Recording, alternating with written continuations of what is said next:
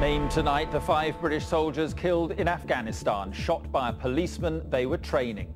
Betrayed by the force they were trying to help. Fears tonight the Taliban have now infiltrated Afghanistan's security services.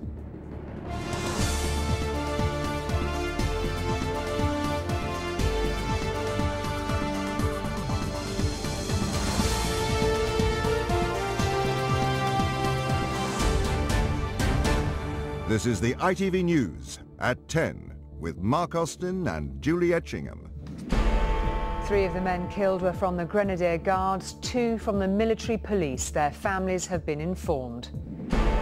He loved his job. Tributes as the soldiers are remembered tonight. Also on the programme, facing jail.